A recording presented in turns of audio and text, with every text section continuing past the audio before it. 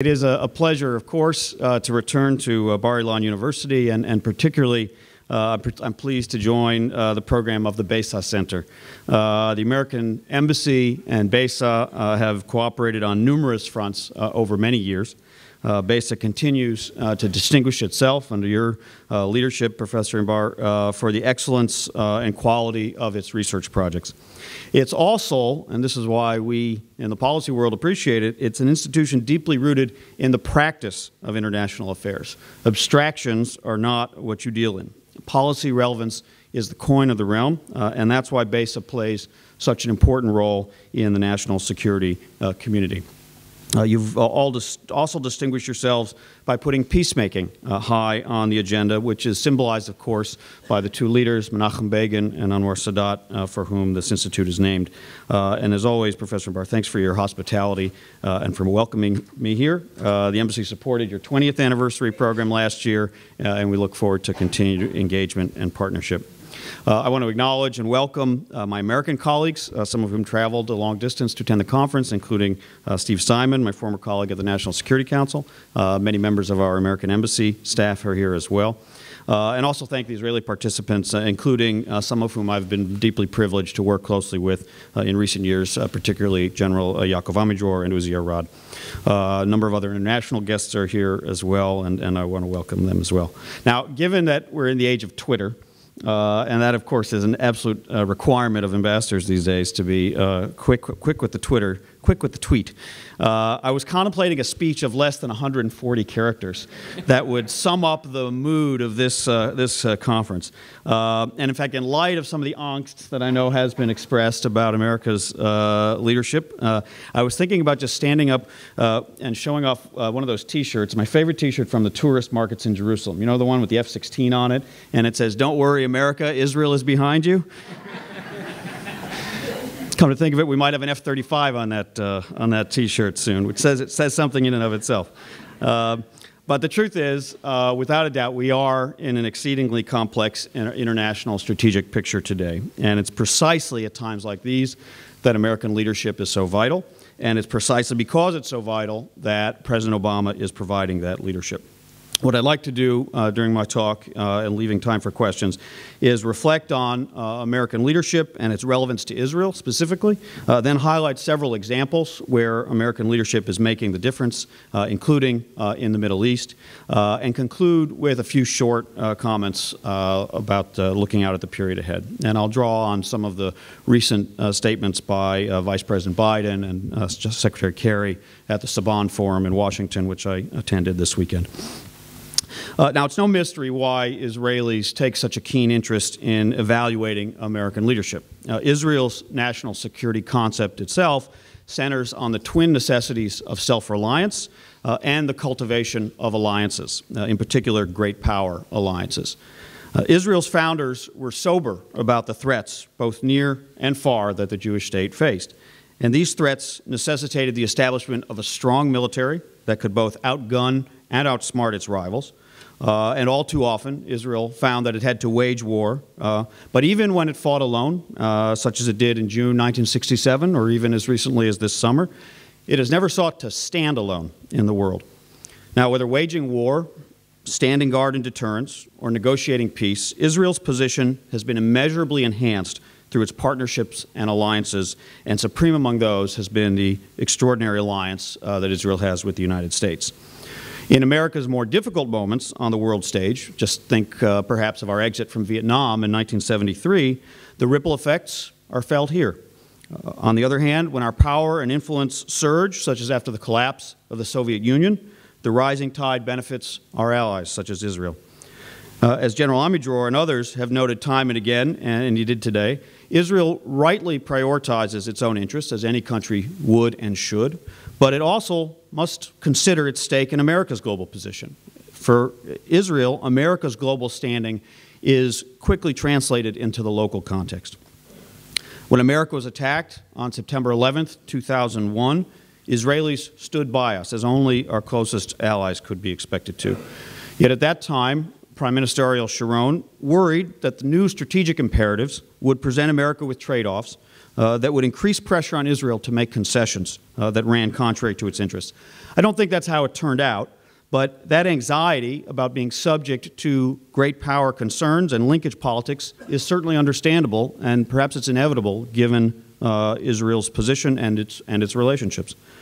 But with so many imminent threats, both on its borders and over the horizons, Israelis obviously feel the need to focus on immediate challenges. Life living on a razor's edge sometimes makes it hard to focus on that broader strategic reflection.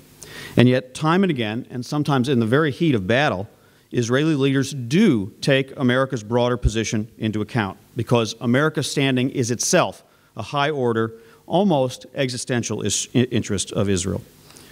Israel's founders, from Ben-Gurion and Eshkol to Shamir and Rabin, were keen observers of America's position on the world stage. Whether a distant conflict like the Korean War in the 1950s or one much closer to home like the first Gulf War 40 years later, leaders here calculated Israel's strategic equation through the prism of America's standing. Now, before surveying several specific cases, I want to lay out the administration's overall framework for global engagement. In his address to the cadets of West Point in May of this year, President Obama unambiguously affirmed America's commitment to global leadership. The imperative of American leadership is unquestioned. Now, there are intense debates in the United States over how to manage our global role, but that should not be confused with a lack of consensus about maintaining our unique role as a global power. That basic necessity of American leadership is widely unchallenged within American political society.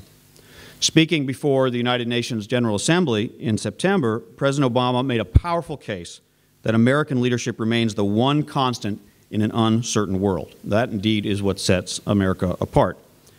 The world looks to America to lead, and America embraces that responsibility, even as we consider judiciously each case of engagement or intervention, including how other like-minded states will or will not work with us in concert. For the United States, acting decisively and legitimately go hand in hand. In the West Point address, the President also reiterated his unwavering commitment to maintaining the United States' military primacy and to use force when necessary, sometimes even unilaterally. He also emphasized our response in such cases should be proportional and effective and just. But he also stressed the need to broaden our tools to include diplomacy and development, sanctions and isolation, appeals to international law, and, if just, necessary, and effective, multilateral military action. Just because we have the best hammer, the President said, does not mean that every problem is a nail. In addition to the judicious use of American power and our emphasis on collective action, our vision of American leadership is also that we must lead by example. Altogether, this framework is consequentialist at its core. As the President has said consistently since coming to office, this model of American leadership is more effective, more sustainable, and far less likely to lead to interventions gone awry. In terms of the instruments of American leadership, our framework also includes a renewed commitment to engage at the United Nations, whether it's supporting peacekeeping in states torn asunder by conflict, inflicting sanctions on terrorist groups and states that violate international norms like Iran and North Korea, promoting human rights and human dignity, or responding to global health crises. We believe deepening our engagement at the United Nations has been a smart investment. Now, on this point, Israelis are understandably skeptical, because we all know that Israel does not get a fair shake at the United Nations.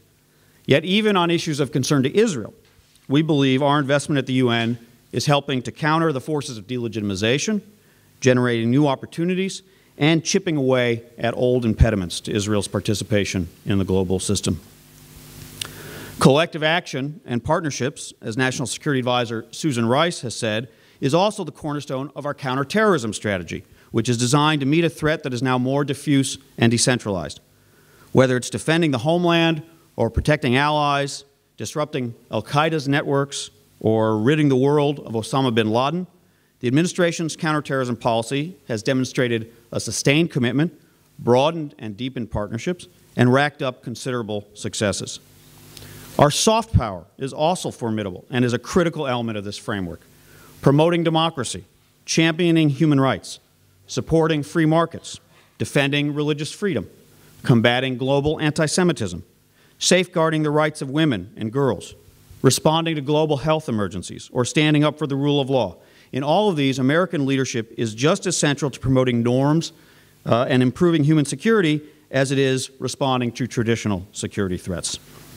Now, as America's representative in Israel, I'm particularly proud that Israel joins us in so many of these efforts, whether it be promoting entrepreneurship as an engine for economic development, nurturing one of the world's most open societies, confronting the scourge of human trafficking, or defending the rights of gays and lesbians. Israel is our partner in promoting human rights and human security, even in the face of its own extreme security dilemmas.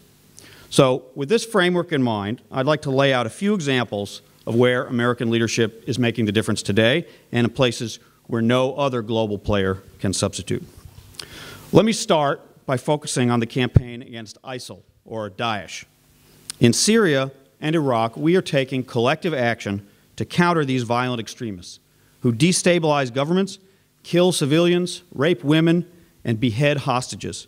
We're doing so with legitimacy, and we're drawing on the broad range of tools that I just outlined to do so. The United States is currently leading a coalition, the likes of which has not been seen since the first Gulf War. It is made up of nations who share our objective to degrade and ultimately destroy Daesh. Numerous countries, as Secretary Kerry said, have come forward with critical commitments, and many others have expressed strong opposition to Daesh's campaign of terror and of horror.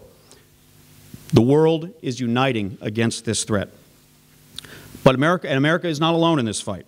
In Brussels last week, Secretary Kerry chaired a ministerial meeting of this coalition with some 60 nations represented. 6 months ago, this coalition did not even exist, and many scarcely recognized the threat of Daesh.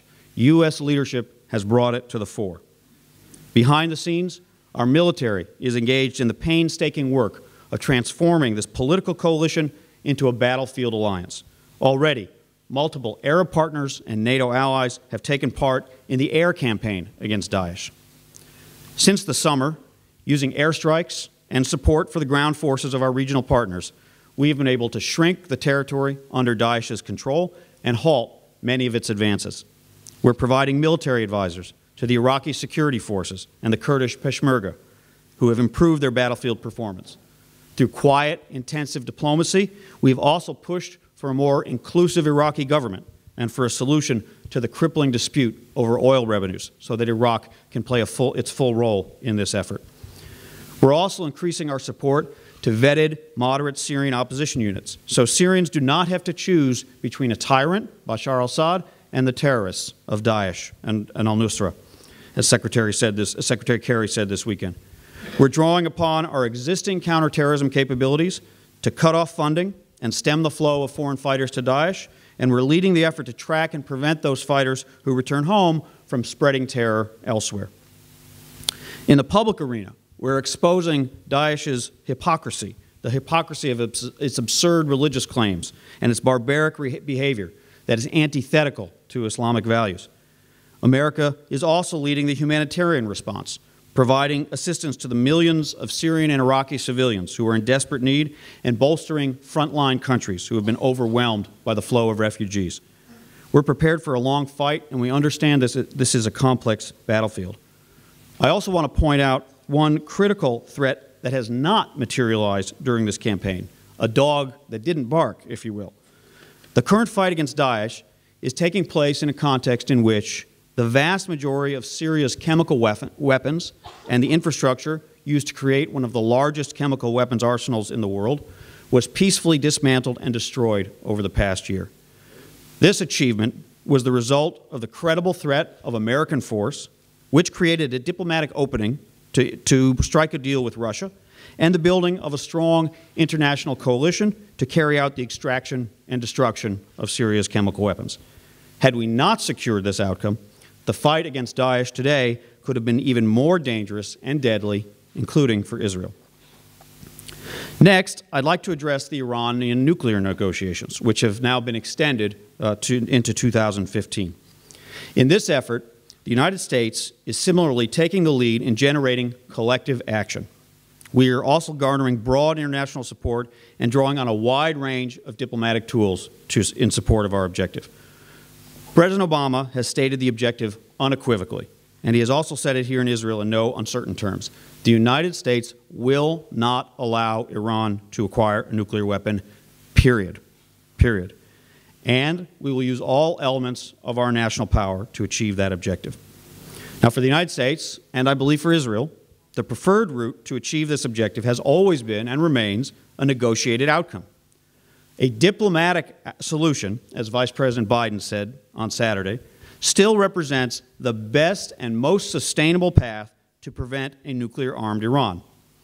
Now, at the same time, we have ensured that we have a credible military option as well. But Vice President Biden laid out the logic of the negotiations in his public remarks at the Saban Forum. First, we built the most crippling sanctions regime ever imposed against any nation.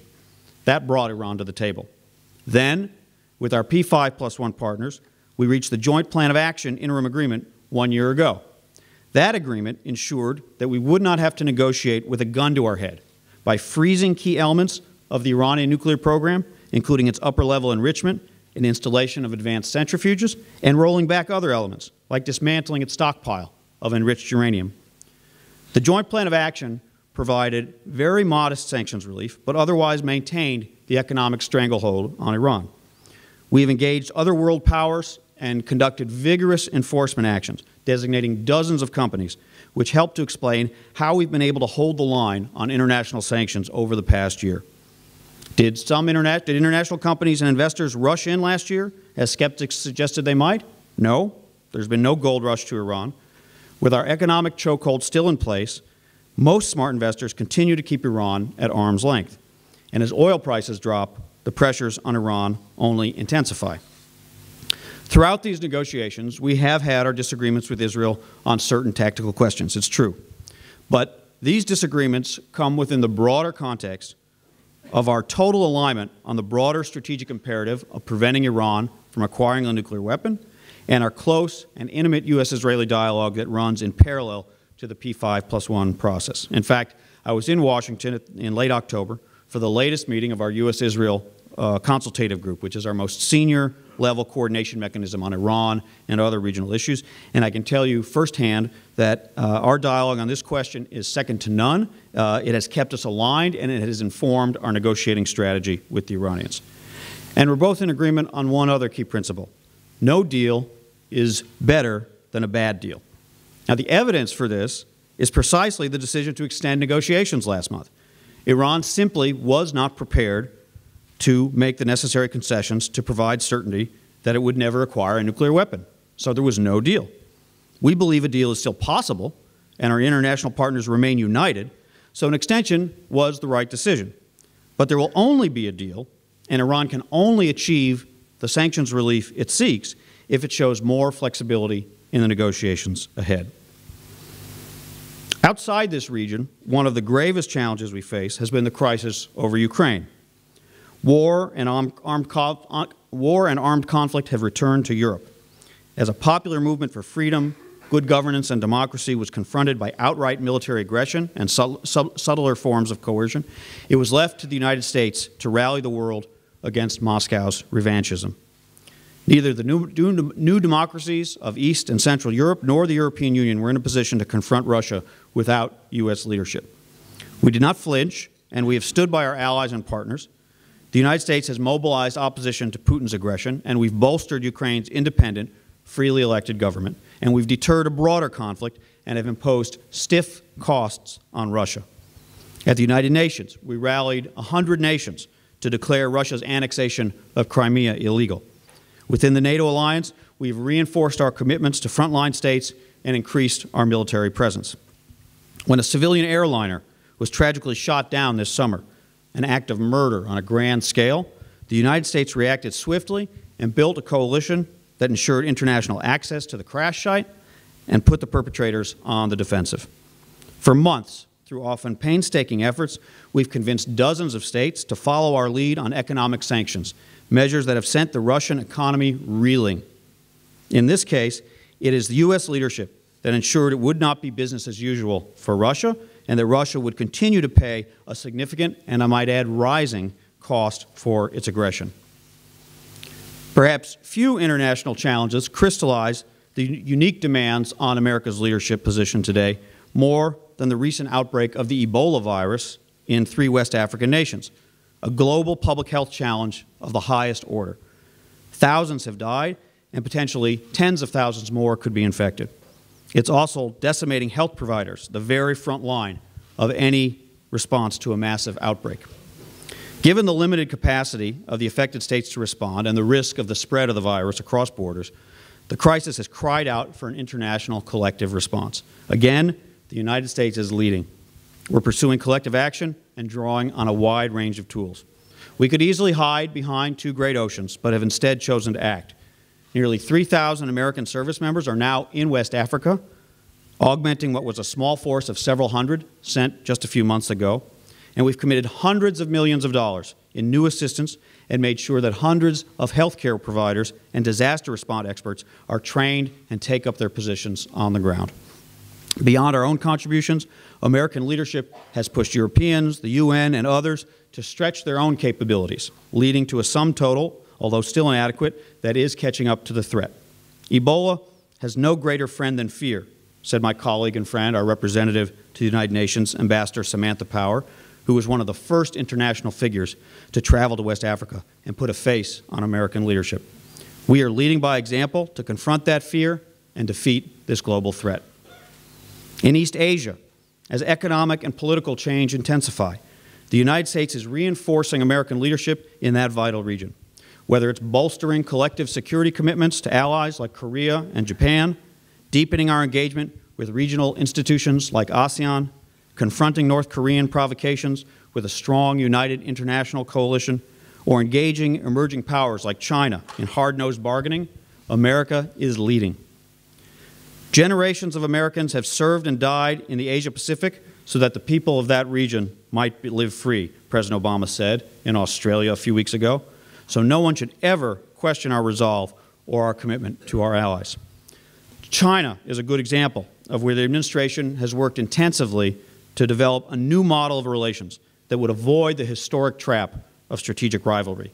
We saw this on the display at the Sunnyland Summit between President Obama and President Xi, and then again during the President's trip to China last month. These efforts are bearing fruit in the agreements reached on reducing emissions that cause climate change and on cutting tariffs on information technology. We are also strengthening ties with other regional players like Malaysia, Vietnam, Indonesia, and Burma, all of which want to deepen their connections with the United States. Now, here in Israel, attention is understandably focused on challenges closer to home. Generations of Israelis know of our enduring investment in Israel's security and the pursuit of peace between Israel and its neighbors. These remain sacred commitments affirmed by multiple presidents, supported by the United States Congress, and cherished by the American people. American leadership in support of Israel can be measured through the deep ties and joint training between our militaries, our unprecedented intelligence cooperation, which makes both of us safer, our fight to defend Israel from delegitimization in international organizations, and our investment in life-saving, cutting-edge defense systems like Iron Dome and Arrow. It can also be measured through our leveraging of global relationships to generate broader support for a two-state solution, through the building of coalitions to confront terrorism on Israel's borders, and through America's ongoing economic and security assistance to Israel, Egypt, Jordan, and the Palestinian Authority, which we have sustained for decades at unprecedented levels and which contribute greatly to regional stability. President Obama and his administration are constantly striving to identify new opportunities to nurture and sustain opportunities for peace and security. Israel experienced that during President Obama's historic visit to Israel last year. In his speech in Jerusalem, he made the simple but profound argument that peace is necessary, peace is just, and most importantly, to those who might give in to despair, peace is possible. I experienced it firsthand through the President's personal engagement in diplomacy during the Gaza conflicts in 2012 and again this past summer, and his commitment to stop the onslaught of rockets and the terror tunnel attacks targeting Israelis. You've seen this commitment up close every time Secretary Kerry visits the region, drawn by his strong desire to help Israelis and Palestinians resolve their conflict. Our leadership role was on full display last month when Secretary Kerry made an urgent visit to Amman to meet with Jordanian, Israeli, and political leaders and Palestinian leaders, including a trilateral meeting with King Abdullah and Prime Minister Netanyahu, to work toward restoring calm and de-escalating tensions in Jerusalem.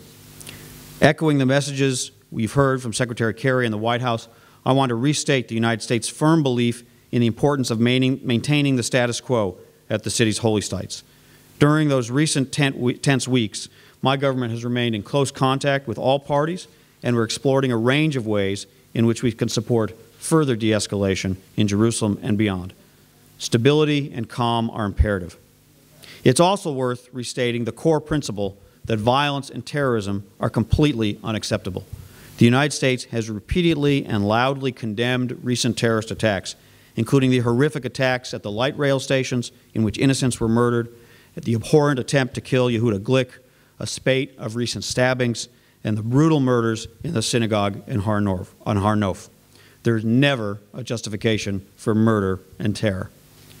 But in thinking about the value of continuing to pursue an end to the Israeli-Palestinian conflict, consider for a moment how much more difficult it would have been to unwind what has transpired in recent weeks without the safety net of the long-standing Arab-Israeli peace agreements, the peace treaties with Egypt and Jordan, however incomplete and imperfect that net is. It is in our interest to try to expand that circle. The resolution of the Israeli-Palestinian conflict, of course, will only come about through direct negotiations. Unilateral actions, whether Palestinian initiatives at the United Nations or Israeli settlement construction and announcements, are counterproductive and only delay a resolution. And while we are realistic that negotiations will not likely resume during an Israeli election campaign, we also continue to explore the most effective way to reestablish a political horizon, without which we believe the current atmosphere could quickly deteriorate. But the main reason we remain committed to achieving a two-state solution is not because we believe it will solve all the problems of the Middle East. It won't. Rather, it's because we see no alternative that would achieve Israelis' and Palestinians' legitimate goals and that would protect our own interests. Simply put, as Secretary Kerry said on Sunday, there is no one-state alternative. There is no other solution that is viable or that would preserve Israel's status as a Jewish state and a democracy. And for all the understandable doubts harbored by Israelis and Palestinians, there is no alternative, and we believe it can be done. So we are committed to keeping that hope alive. The Israelis follow American politics closely, whether during midterm or presidential elections. And since our midterms last month, a lot of ink has been spilled about what the results mean for the next 2 years. Here's a caution, lest anyone jump to conclusions. Divided government in the United States, in which one party controls the Congress and the other the executive branch, does not necessarily mean foreign policy gridlock. What is unmistakable about our foreign policy system is that the Constitution provides the President with the largest share of power. Congress plays a critical role, but history shows that whether faced with domestic political gridlock or not, presidents often surge and engage even more intensively in national security affairs in their final years in office. President Reagan delved deeper and deeper into arms control negotiations and agreements with the Soviet Union. He increased the U.S. force posture in the Persian Gulf, and in his very last days in office, initiated a dialogue with the PLO. President George H.W. Bush launched a major humanitarian intervention in Somalia just before leaving office. President Clinton led a NATO military intervention in Kosovo. He repeatedly confronted Iraqi aggression, engaged intensively in Arab-Israeli peacemaking up until his final days in office, and tried to mount a rapprochement with North Korea. President George W. Bush launched the surge in Iraq and then the Annapolis peace negotiations. Today, there's no shortage of crises and threats, and our agenda is very full. But there's also no doubt in my mind that President Obama will remain deeply and personally engaged in national security affairs through these remaining 2 years, advancing our interests in every region, using the full range of tools at our disposal, including consultations, those that involve consultations with Congress, and those where he can act on his own authority. So I've tried to outline today a framework for enduring U.S. global leadership, but in many ways, I've only scratched the surface. Consider for a moment that our military remains forward deployed in many parts of the world, extraordinarily capable, and more powerful than its next in line competitors by several orders of magnitude. Our energy security position has never looked stronger. Our higher education system continues to draw the best and brightest from every corner of the globe. Our economic recovery is expanding rapidly. Each of these could be the subject of its own speech. In short, American strength and resilience are alive and well. Just try to imagine what the Middle East and the world at large would look like today without American leadership.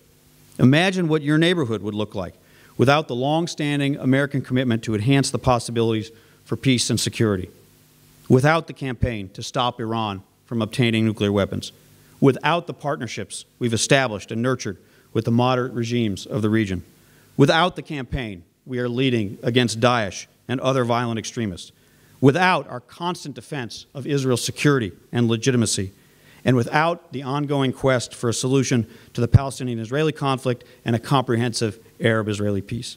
That's not a world any of us would want to live in, and with continued American leadership, we will not have to. So let me pause here. I know Ephraim wants to join me and use the remaining time for some questions and dialogue. Thank you again for the opportunity to speak at the conference.